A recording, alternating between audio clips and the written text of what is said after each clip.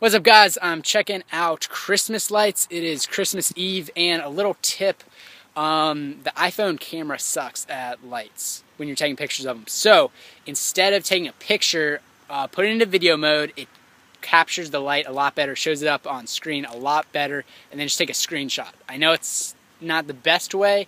I wish the camera took better Christmas light pictures, but just check that out and try it. So yeah, Merry Christmas everybody, and I hope you have a great New Year. Bye.